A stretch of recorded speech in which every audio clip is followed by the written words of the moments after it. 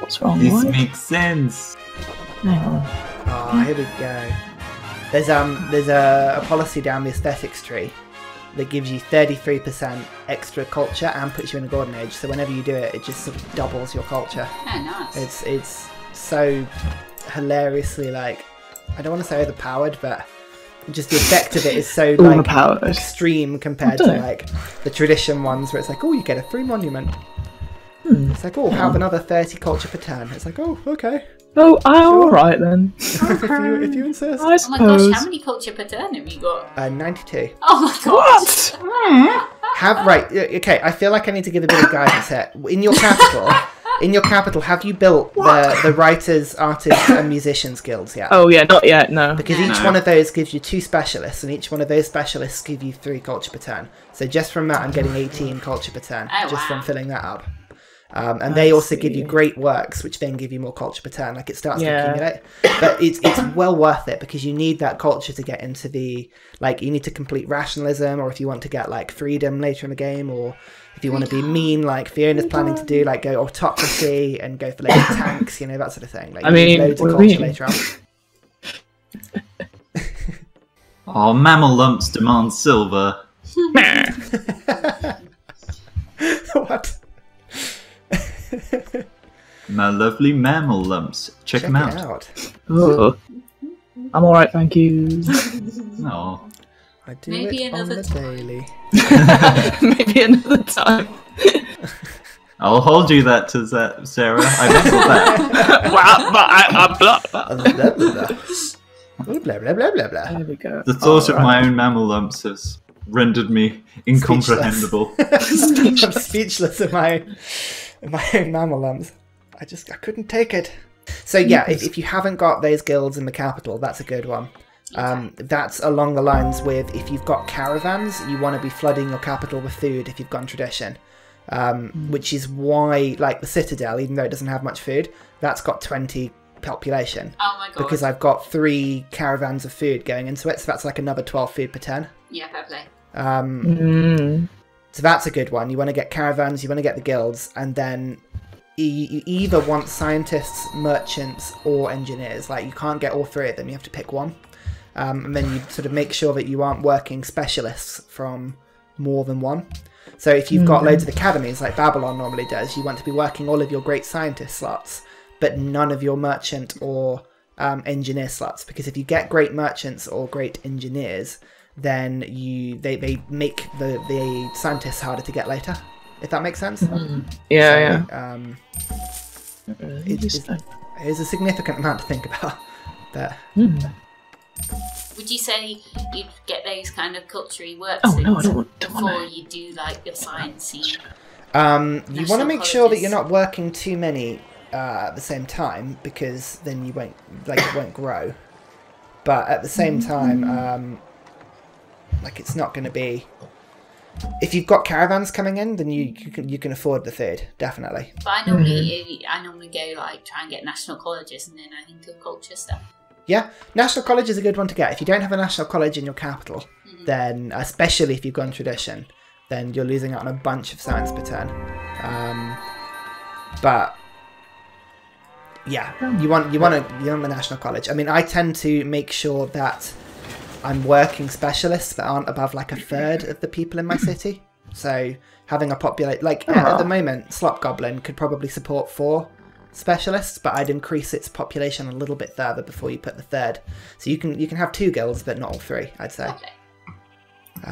Okay. There we go. Good tips. Everyone's happy. Oh, that's good. Happy, happy, happy. Oh, you sound so sincere. Yes. What's going on over there? Where are you looking? You see, this is really fun, because the thing I enjoyed most about editing this is that, I mean, I edit it, like, behind, so I'm not quite up to date with it yet, but I get to sort of peek at what Fiona does. It was quite funny, because every time we go, ooh, I wonder what's happening here, I sort of like, oh, let's have a look, and then I look at what she's looking at, and I'm like, oh, how could you be looking at that? How dare you? This is why I'm not This is why I'm not yeah, words! I'm going to be quiet now. You guys continue, I'll just be silent. No. I was going to say, this is why I'm not recording my play. I think you should. It's fine. Or is Babylon a city of secrets? Yeah, Ryan, I don't think you need any more advantage in tackling me. No, you underplay yourself. You underplay yourself.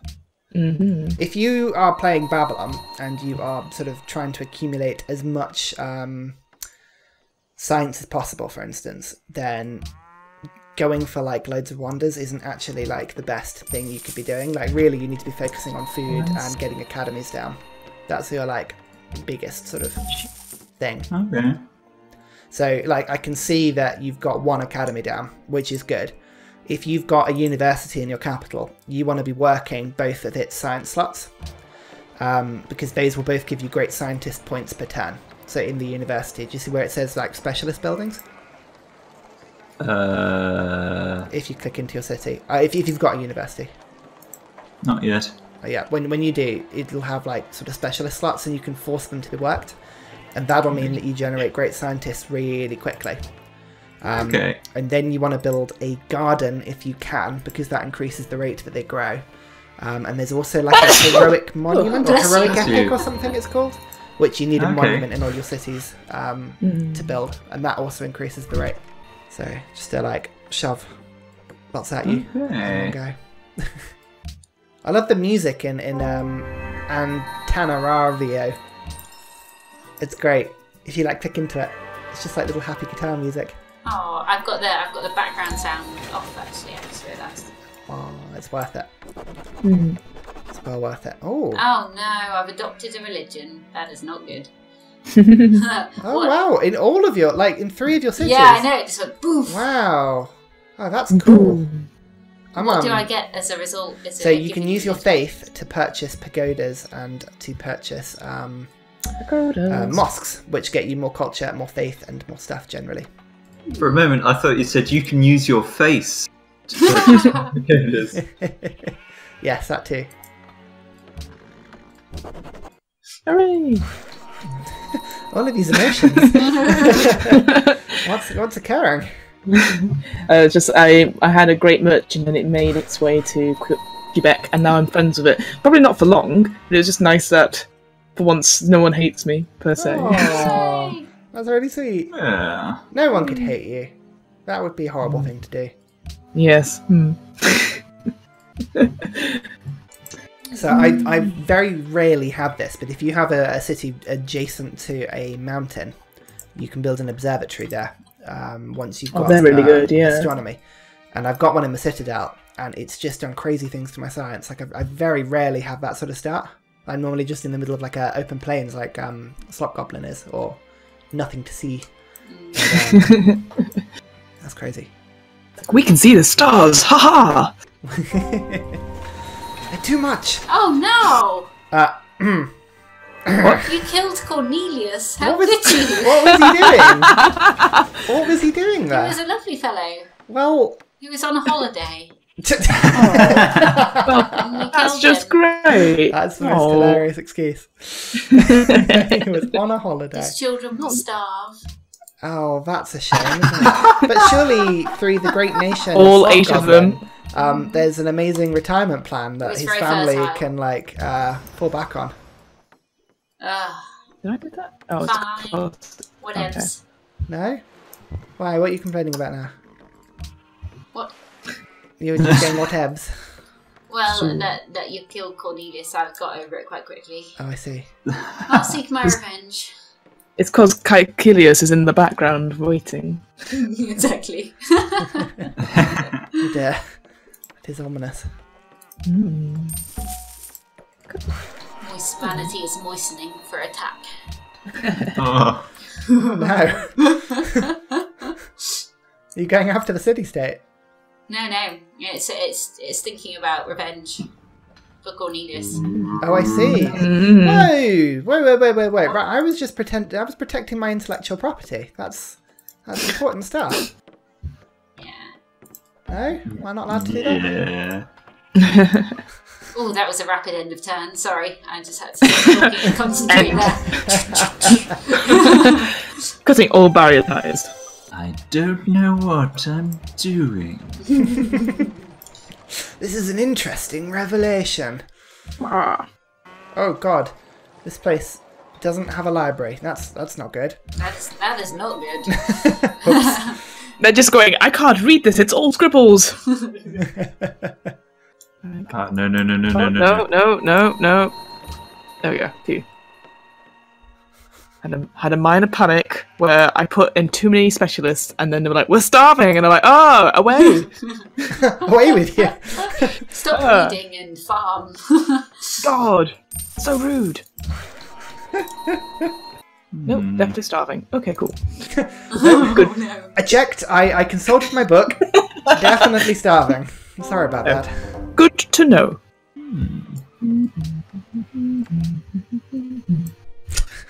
Why are you singing the Game of Thrones? What are you doing? I'm just making sure everything's, in good order. Well, of course it is. Oh, I've expanded quite far. That's good. I mean, What? I'm worried. No. You should be. I like the fact you said I'm worried, and then your Austrian warrior just sort of went defensive really quickly. No. Oh, I see what your worker was doing. What? Building that, what they call garrison or citadel. A fort. Yes. It's a Uh-oh. defensive tile. That means I can stand in it and feel a bit safer than I was before. Well then. You can do those? Yeah. You need your workers to build them. Yeah, and the problem with them is that it means that you don't have any benefits to working that tile, Yeah. which isn't great. And Helm's Deep is it doesn't have much food at the moment, but it's all right. Oh, make a proposal. Oh, awesome. I think we should have the World's Fair. Yay! Oh my god. We can all contribute to the No, I'm not artistic ready. and cultural landscape of the world. I'm not ready. Hi. What do you mean? Never. Aw. It means basically if you contribute to it, you get Get certain bonuses, don't you? extra culture and extra social policies, that sort of thing. Yeah, but If that's you what win, you do a lot. Yeah. And you get all the Yeah. You've got prizes. what? You've got how much science have you got now? 188. Yeah, that you'd be like, I've done it. It's fine. You have 188 science. I do, yes. How did you get that? It's population. You want to be flooding food into your capital, Sam. How many trade routes have you got at the moment? 2. Out of? Out of what? Is in How many? Two other possible. How many available to you? 4? 4. So you should have all of those. So if you've got 4 cities, you should have at least 3 food routes going to your capital. If they can go by sea, then by sea is fantastic because they're double what a caravan would yield you. But you want to be chucking food at your capital. It's like, just eat, goddammit. Yes, exactly. God, Christ's sake. 3, 2, 1. It's when you count it down, it's really ominous. Oh, what's my thing? There we go. What's I was going looking on? at those proposal things. What was the other proposal? Sweet. Science is funding. Ooh, Oh, interesting. right.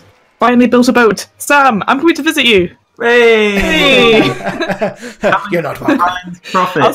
I'll see you in 17 turns. Nice.